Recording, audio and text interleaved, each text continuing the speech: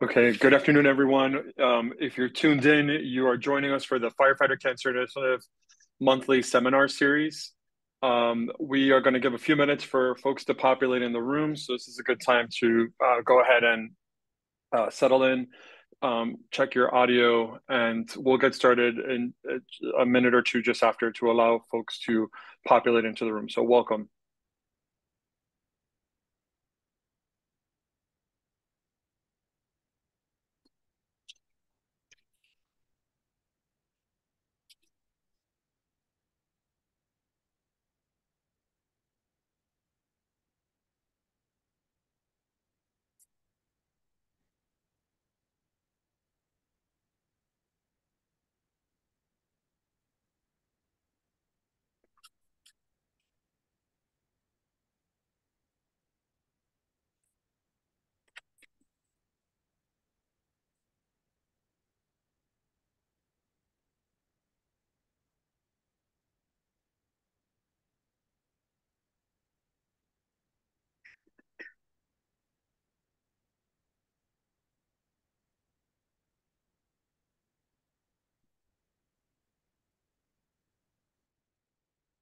All right, so we'll go ahead and get started. Good afternoon and welcome back from the turkey holiday season.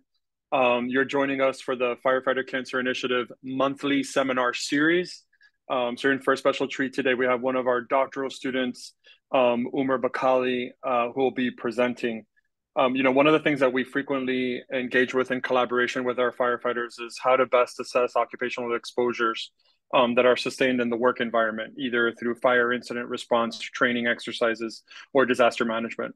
And in the Firefighter Cancer Initiative, one of our pillars and programs is led and driven by our Department of Biochemistry, Dr. Sylvia Donner, Sapnadeo, and other members of the department. Our students are the most important. They're our future and often lead many of the projects that are done through this initiative. Today, we're joined by doctoral student who's no stranger here to the FCI seminar series, Umer Bakali, who's currently, I'm not going to say what year because he doesn't want me to say probably what year, but he is a doctoral student in the biochemistry and molecular biology department at the University of Miami and member of the Firefighter Cancer Initiative since 2017. He uses various analytic techniques to help identify and evaluate occupational exposures to carcinogens that are encountered by different firefighter groups. So today he'll be talking to us about the design, development, and deployment of the methods that are used for occupational exposures. You are welcome to ask questions of him. You can pop them over into the chat, and Dr. Natasha Sally and I will be moderating those questions for Umer at the end of the presentation. So without further ado, the floor is yours. Appreciate it, Dr. Hiban. Thank you for the introduction. As you said, I'm Umer Bakali. I'm a doctoral candidate here. And today we're going to be talking about the work that the Environmental Sampling Program does. I wanted to get started first with a bit of a primer on cancers and exposure in the fire service. This is something that if you're tuned in here, you probably have some idea of already. So back in June of last year, the International Agency for Research on Cancer reviewed the practice of firefighting, profession of firefighting, and declared it a Group 1 or known carcinogen to humans. And, if you're joined in here, this is probably something that you already knew. What we found, though, in the most recent meta-analyses from May 2023, where our very own Dr. David J. Lee here at had a meta-analysis for firefighter cancer incidents from 38 studies between 1978 and 2022, there was an increase in incidence in firefighters for skin and prostate cancers and a higher rate of mortality from non-Hodgkin's lymphoma, rectal, and testicular cancers. Now, for the audience, especially those who have been here for previous seminar series, this list seems a little bit short. To me, it seems a little bit short anyway. Ultimately, what this speaks to is a need for more high-quality research that can confidently link firefighters' exposures to their health outcomes in a manner that's based on molecular mechanisms and throughout a longitudinal time frame. And overall, this will help reduce the amount of shifting that we get from the conclusions from meta-analyses and help really elucidate the exposures and the health results of the fire service and help increase prevention as well. Now, predominantly, the environmental sampling program has focused on the use of polyaromatic hydrocarbons, or focused on assessing polyaromatic hydrocarbons as the primary analytes for firefighters' exposures. These are IARC group 1 and group 2 carcinogens that are produced during the process of incomplete combustion. So essentially, whenever you have a fire that burns a carbon-based fuel, so practically any fire, if you're a firefighter with very few exceptions, anything from paper to wood to grease to gasoline to diesel, you have the potential for producing PAHs. This occurs when you have a fuel-rich and oxygen-poor environment. And what happens is, instead of just producing carbon dioxide and water like you would have in complete combustion, what you have is instead the production of aromatic rings that can coalesce and form multi or polyaromatic hydrocarbons. And if you let this go on for long enough, this can actually produce the soot that you see, the smoke that you see arising from fire. Now, predominantly, the firefighter's occupational exposure starts at the fire scene. At an active fire situation, this is where you're going to get your toxic compounds, the soot, the PAHs, BTEX, and other volatile carcinogens, and these can settle on the turnout gear. Now, the turnout gear really serves as kind of the vector for a lot of firefighters' exposures. When the turnout gear, for example, is worn while in the engine on the ride back from a fire, let's say, that can potentially contaminate the interior of the engine and produce a hazard for other firefighters who occupy that space later. If the turnout gear is then taken from the engine and then brought into the living quarters or the dining area of the fire station, now that can potentially contaminate that area as well. If for some reason the turnout gear or whatever PPE that a firefighter wears is then transported in the personal vehicle of that firefighter, it can contaminate that space and then potentially also into the home, exposing the firefighter's family and friends. Now, we should note that it's not all doom and gloom here.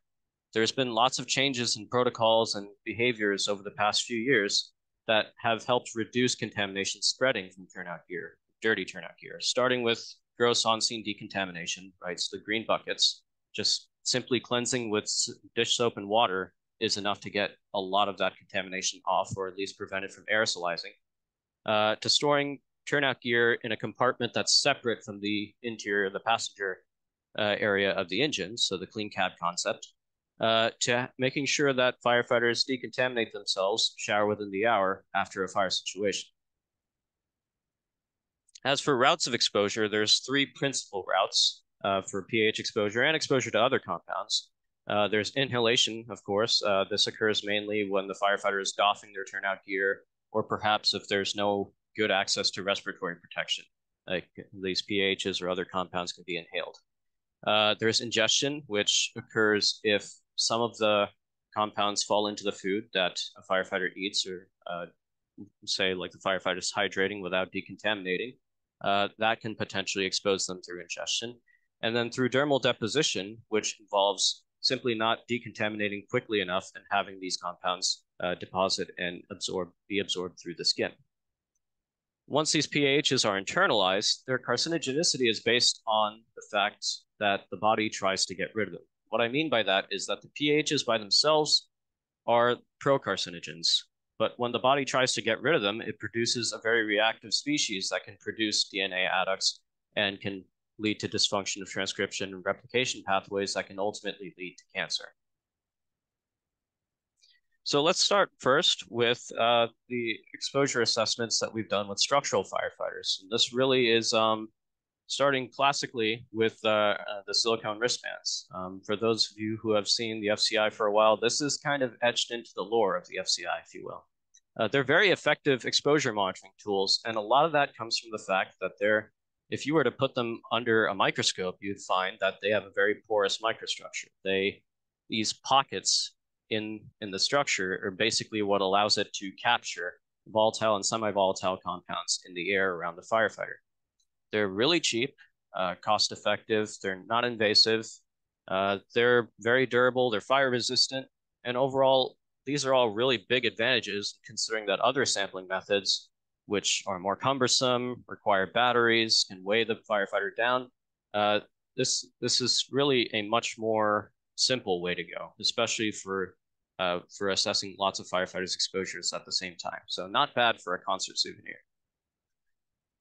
To first, deploy these silicone wristbands, what we have to do is prepare them using solvent washes, and that's to get rid of any extraneous contamination that was already on the wristbands before before we extract them and have them actually at the fire scenes. After they've been solvent washed, they go through a vacuum oven treatment for a minimum of 16 hours, but usually overnight, and that makes sure that all those harsh solvents are completely taken off of the wristband so that by the time it ends up on the firefighter's wrist, it's not liable to cause any exposure. And then after being deployed, the wristbands are then returned to the lab. We extract them through a solvent extraction and then analyze them through GCMS. For those of you who are into forensics, GCMS or gas chromatography mass spectrometry is basically a separation method that allows us to separate out different compounds inside of an extract and analyze them quantitatively and qualitatively. In this case, we use them primarily to look for the 16 EPA priority PAHs. So one of the very first experiments that we did, before we can even begin to talk about exposures at fire scenes, there's already something to be said about exposures and contamination within fire stations. So on the right here, that soot on the finger right there is from an ice maker on the inside of a of a fire station garage. I don't know about you, but I don't really want to have soot with my soda. And what we found was from just placing wristbands around in different areas of the fire station, whether that be the living quarters, the dining area, in the garage, we found pretty significant exposures to PHs overall.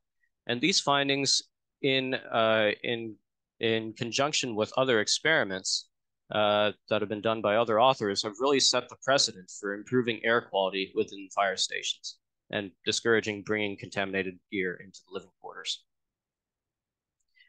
Now, as I said before, turnout gear after a fire scene can also be a potential exposure source. So one way that we were able to measure this was by having turnout gear that was recently fire exposed, so exposed within 72 hours, and not recently fire exposed, so exposed greater than 72 hours prior, in large Pelican cases in which we had silicone wristbands. And what we found was, predictably, that more recently fire exposed turnout gear had significantly higher concentration of PAHs on the wristbands.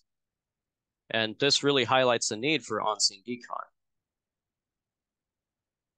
Now, the meat of this was, of course, comparing firefighters' exposures while going to a fire situation and to those who did not report going to a fire situation. What we found was that on average, there was a 42% higher pH concentration on wristbands that were worn on fire scenes compared to those that were not.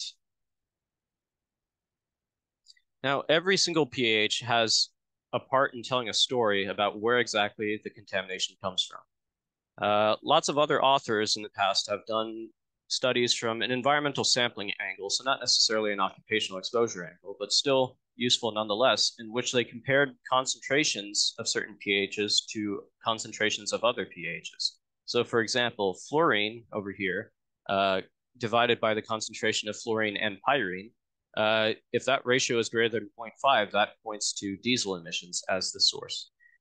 Similarly, other compounds or other pHs have other sources that you can use to attribute exposure to.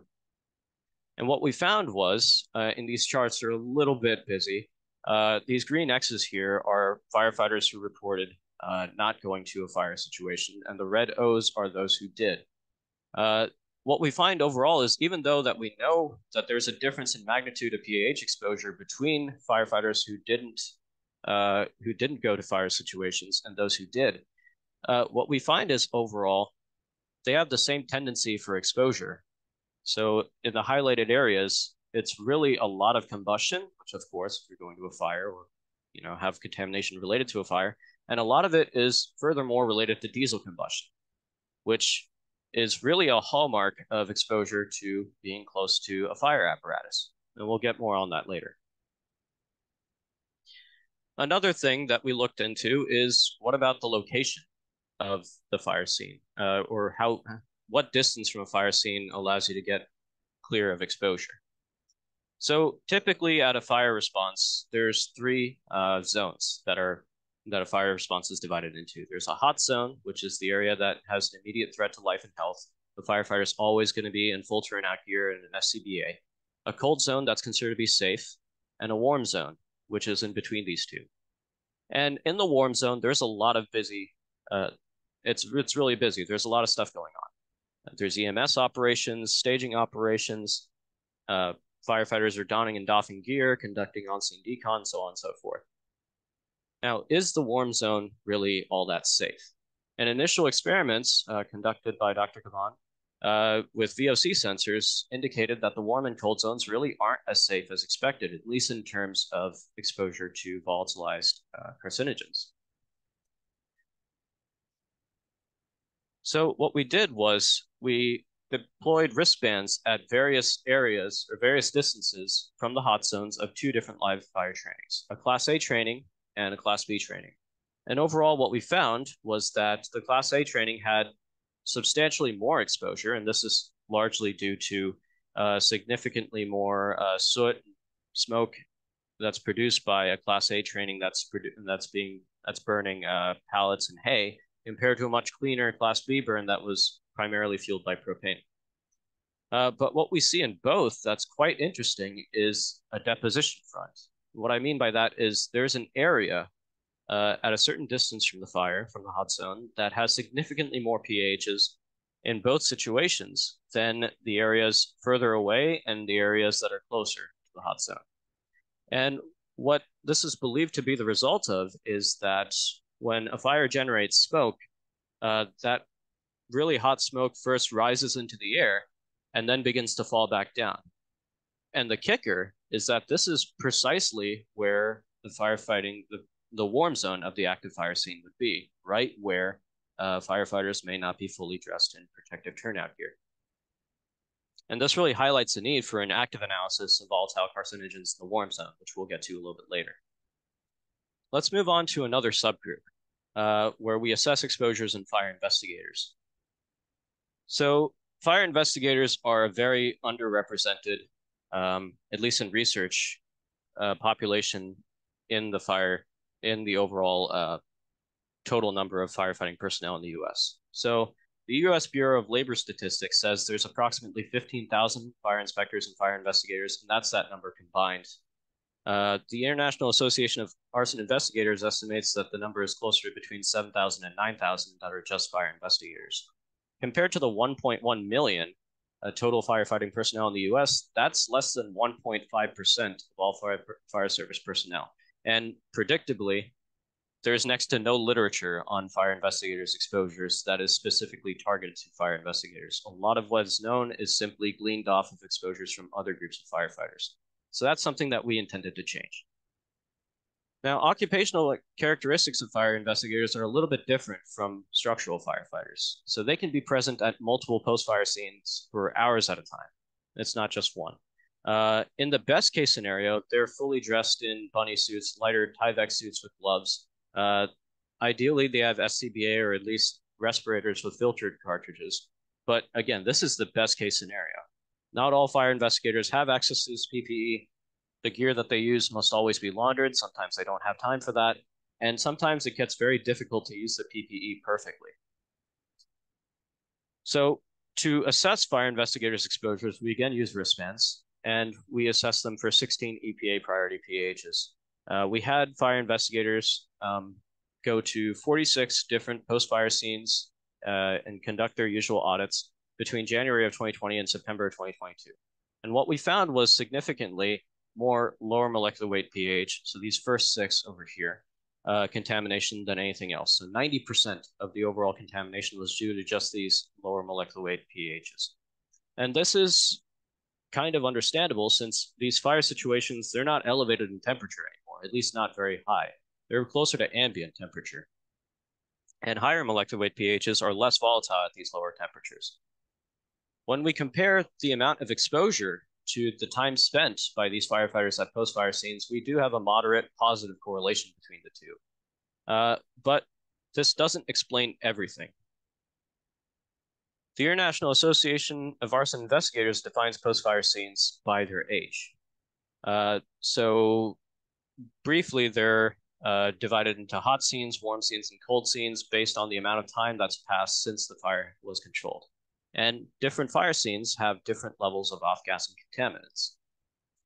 So when we compare the wristbands worn by fire investigators who were at hot scenes, ones that were recently extinguished within a day, compared to warm and cold scenes, what we find that their pH exposures at hot scenes are approximately 3 times higher on average when we normalize by time.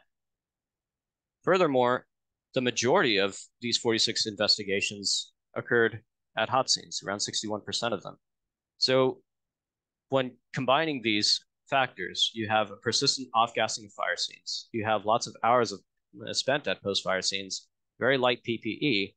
We can say for sure that fire investigators sustain significant pH exposure. Another subgroup of firefighters that we looked at were wildland firefighters. And this was something that I was recipient to a pilot grant fellowship from the Deep South Center for Occupational Health and Safety for assessing. So wildland firefighting is another subgroup of firefighters that's very different from structural firefighting, in that they use lighter fire-resistant gear. They have lots more vehicles at their disposal, and generally limited access to water makes it harder for them to decontaminate, and very little to no respiratory protection. That's really key.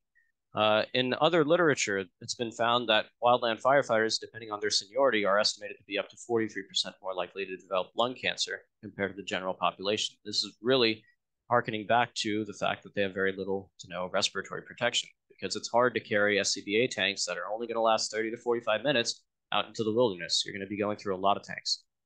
By comparison, from a recent meta-analysis from 2020, structural firefighters are at a reduced risk of lung cancer compared to the general population, partly because of the healthy worker effect, I would imagine, and partly because of the stringent use of SCBA. Now, obviously, to assess wildland firefighters' exposures, we can't just go about setting wildland fires. The best thing that we can do is test for their exposure at prescribed burns, which are deliberately set in order to reduce the amount of accumulated fuel on the floor of a forest and to maintain fire-dependent ecosystems. It makes it so that any future wildland fire will be less severe. It'll be harder for it to start, and it'll last a much shorter time. And prescribed burns are much more controlled than actual wildfires. So there's a bit of a caveat there. There's shorter time frames there. There's a higher degree of control, ways to approach it that may limit or distort the amounts of exposures that we see. So we went to 2 prescribed burns, one in Pine Log State Forest in the Panhandle, just north of Panama City Beach, and another in Lake Wales Ridge State Forest in Central Florida. And these two at first are a little different, or a lot different actually. Pine Log State Forest was only a 47-acre prescribed burn, and Lake Wales was about 430 acres. But overall, the types of fuels and the weather conditions were quite similar. So first at Pine Log, what we were able to do was have wildland fire participants wear wristbands for a baseline measurement over a 24-hour, over a period of 24 hours the day before the prescribed burn. And then we conducted a wristband assessment where they wore the wristbands for 2.5 hours during that prescribed burn. And what we found was the average exposure during the prescribed burn was about 2.5 times higher. Now, this isn't time weighted. They sustained 2.5 times more exposure in only 1/10 as much time. So significantly more exposure in a very short period of time. At Lake Wales, predictably, since it was a much larger and much longer prescribed burn, we had even more exposure. And when we compare them side by side, what we notice is that the lower molecular weight pHs accounted for the vast majority of pH exposure. But this is possibly due to the fact that wristbands are a little bit biased towards the collection of gaseous compounds, not just particulate-bound ones. And specific pHs, such as phenanthrene, pyrene, and naphthalene, were pronounced in both burns, likely because of similarities in the fuel and burning vegetation. Well, is pH exposure at wildland fires a function of time or acreage? And that's more, what we find anyway, a function of time at the burn. When we take a look at the exposures overall, the spread of the exposures and the averages, what we find is that both burns are exposing their participants at similar rates. What we also did was to complement the ambient exposures that we assessed with wristbands, we also did dermal sampling with alcohol swabs. So we selected a few different types, or selected a few different regions on the body for firefighters to self-swab and sample themselves before and after the prescribed burn. And what we found was that the neck area specifically was very, very high in terms of total pH concentration per square centimeter compared to the others. The neck, the laryngeal prominence of the front of the neck where the thyroid is, and also in the groins. And this is possibly explained by the fact that these are the areas in which it's easiest for air to get in. The legs are usually completely, covered by the pants. The groin area is where the seam, the top of the pants meets the bottom of the turnout gear jacket, so possibly a little bit more air can get in. And the arms are similarly covered by the sleeves as well.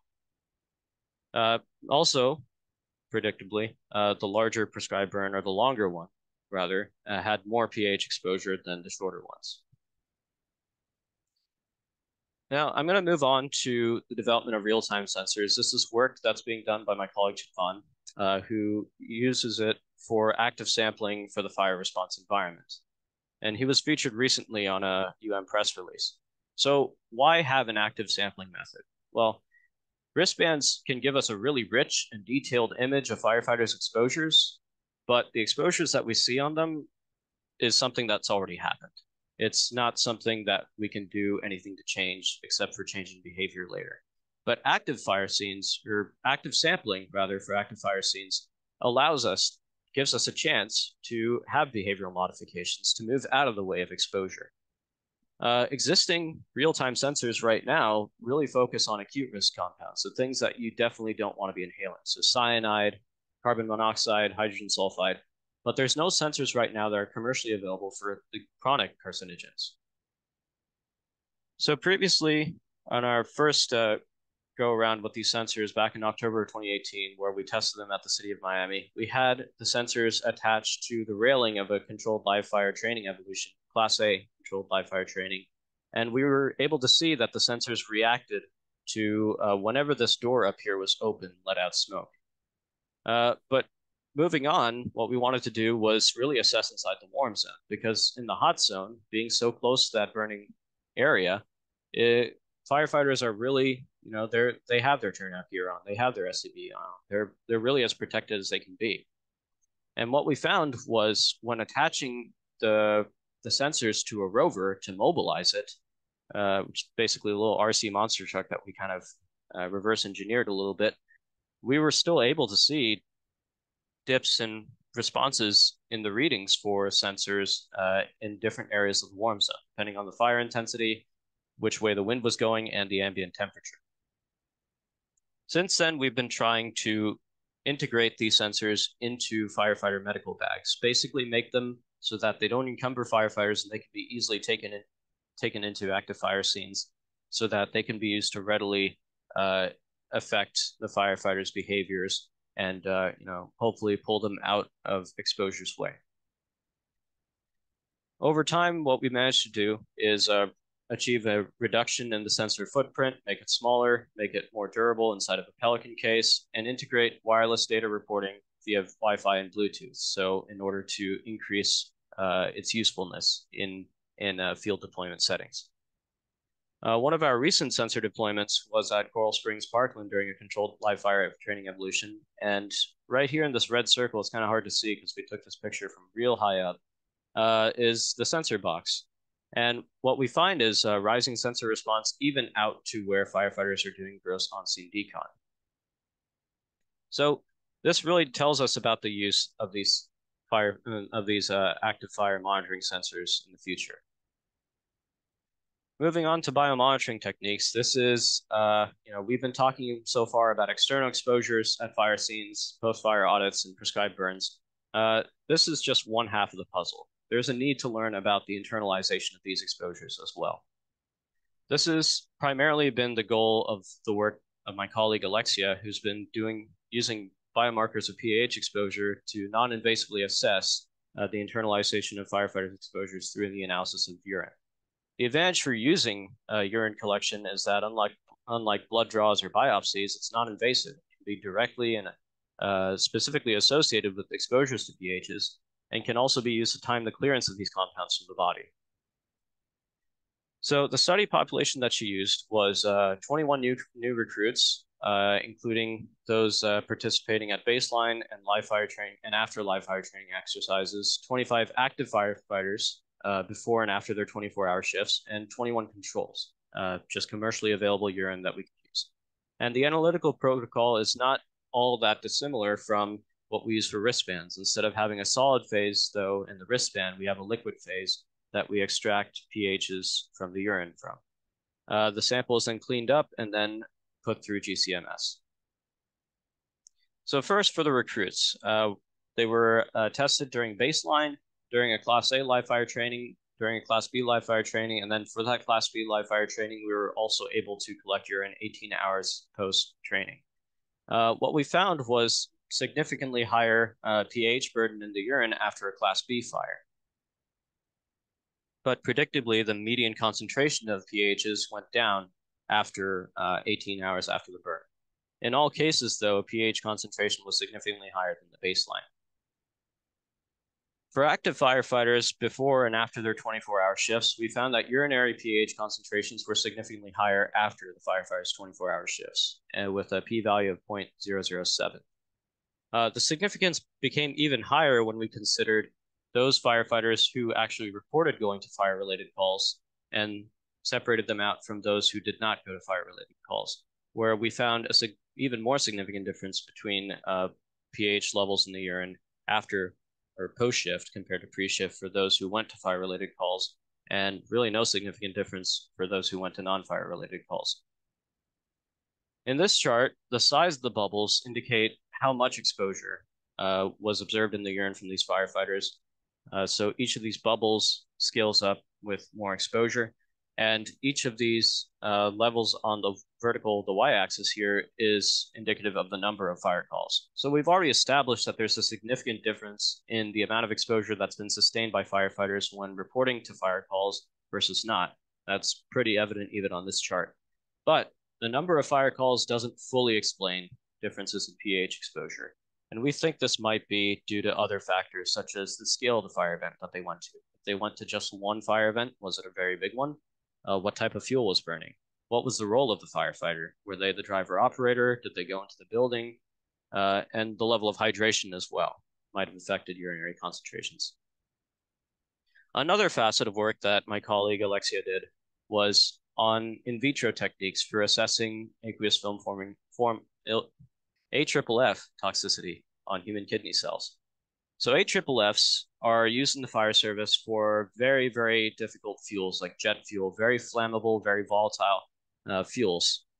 They work by encapsulating the fuels and wetting them, make them easier to wet and knock down. So suffocating them from the oxygen that they use to burn, and then also cooling them down so that they can't keep burning. Now, production of AFFFs that have been used that contain highly toxic PFAS has been banned since 2015, at least in terms of the chemicals perfluorooctanoic acid and perfluorooctane sulfonate. But of course, with these chemical companies, they will produce other variants of these chemicals that can be used in more modern foams. And when PFAS are exposed into the body, they're called forever chemicals for a reason. They're extremely stable and have physiological half-lives of years, depending on what species they're for. So knowing that they have adverse environmental and health impacts, especially with relation to the kidney and kidney function, where certain toxicology studies have indicated that increases in serum PFAS concentrations can lead to elevated risk for kidney cancers, it was kind of the natural next step to try and assess the toxicity of certain AFFFs with a human kidney cell line. So on the right here, this 3x3 grid shows cells that are being imaged with fluorescence. More green means happier cells. And what we find is that at the concentration that is recommended for the use of these foams, 3%, this affected the kidney cells quite terribly, killing a lot of them off. There's barely any green here. For foam B, there's a little bit more. For foam C, there's a little bit more. Even at concentrations that are tenfold lower at 0.3% than what is recommended for fire suppression. There's a pretty significant evidence of toxicity for these foams. And that's in comparison to 0%, which is just water. So as far as ongoing research and milestones go, so some upcoming research that we're planning on doing. One thing that I mentioned early on is that a lot of firefighters' exposures are attributable to diesel combustion from exposure directly from the engine, especially for the driver operator who's usually stationed right by it. And to assess these exposure, there's a few factors that we'd like to evaluate with our firefighter partners up at Palm Beach County. One is the location of the fire engine. So is it in the apparatus bay or is it outside? Is it being warm started? Was it on previously and is now being restarted, or is it a cold start? What tier is it? So more recent fire apparatuses have more stringent regulations as to their exhaust, and also the use of aftermarket exhaust filters as well, whether that yields a lower exposure to diesel exhaust and the toxic compounds that are inside of it. Another pet project of mine is to analyze exhaled breath in wildland firefighters. So as I said before, wildland firefighters have very little access to respiratory protection. A lot of it is due to the fact that it's too cumbersome, and the respiratory demands of being in a wildland firefighter, being in a wildland fire, are simply too great to be using these respiratory protections. It's simply just too much stress on the body. The analysis of wildland firefighters' breath may reveal compounds that are indicative of their exposures. And anecdotally, I've heard from these wildland firefighters noting that the secretions from even days or a week after a wildland fire, that they'll be sneezing out mucus that's still really dark. So what we hope to see are indications of, well, I shouldn't say hope to see, but what we expect to see are indications of what sort of oxidative stress and inflammation is being caused by these compounds in the exhaled breath, and also potentially parent exposure compounds or their metabolites. And then lastly, there's some new work that we're working on to assess long-term effects of exposure in firefighters. This is done by my colleague, Marshall Stewart. And her idea is to combine several biomarkers as well as occupational and demographic characteristics in order to produce a nomogram, kind of a rubric for assessing risk in firefighters based on their exposures.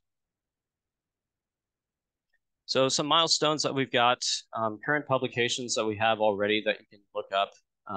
This meeting is definitely being recorded. You should be able to Google or YouTube FCI seminar November 2023. You'll be able to find these.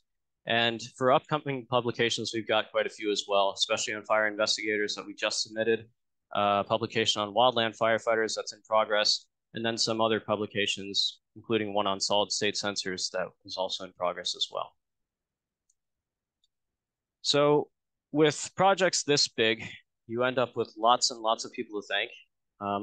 If I named every single one, I'd go over time.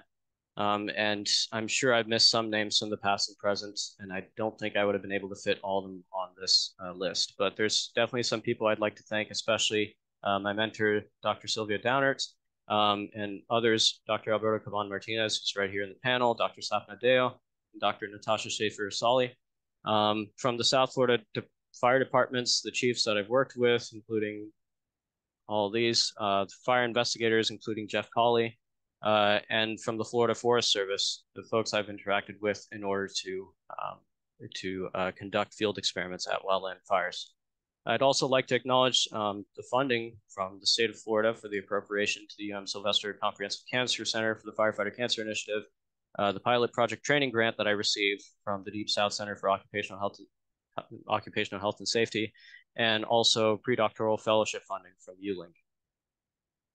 And with that, I'll go ahead and close. Thank you all for your attention, and I'll go ahead and field some questions. Awesome job, Umer. That was really great. That was really great. So for our attendees that are online, you are welcome to insert any questions that you want into the webinar chat or the Q&A, and we'll ask those questions of Umer. So feel free to pop in those questions into either of those two spaces that you'd like to ask them. So Umer, I'd like to take moderator's prerogative and ask you a question. I think, you've been working with firefighters now for several years.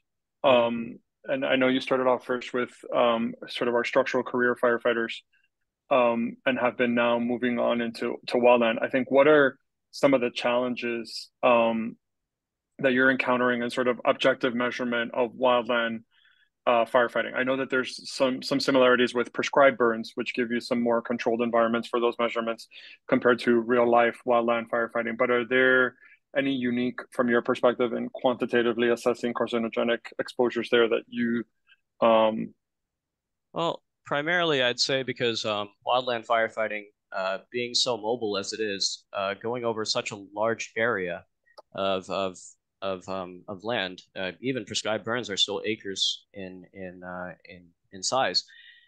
So we really need to have systems that are able to kind of assess firefighters' exposures that can really tolerate being taken all across, a large area of land. And this is in contrast with structural firefighters, where we're able to kind of like stay at a certain area away from a controlled live fire training. This is really not the case. Maybe, we can venture a little bit into a prescribed burn situation.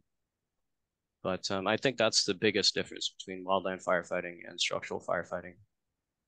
okay. Well, we have two new questions that I'd want to pose to you. So one comes from Daniel Barto. Is there any recommendations on how far warm and cold activities should be set up based on the research that you've done?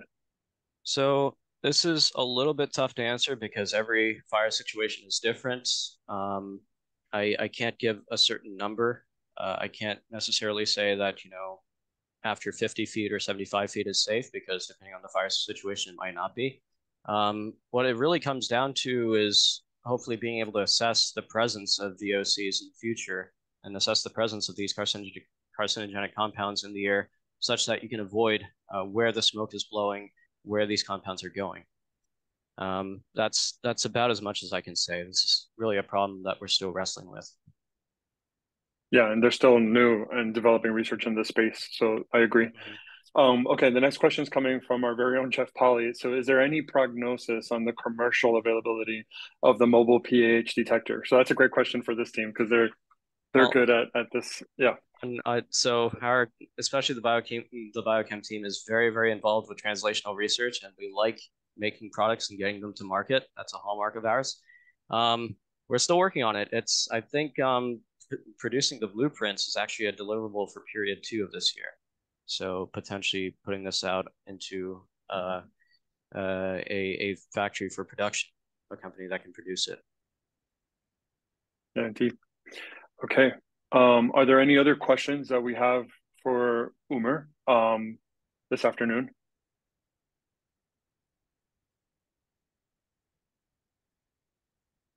Okay, seeing as none, I want to thank again Umer and the biochemistry team again for their support, um, and unwavering engagement in the Firefighter Cancer Initiative.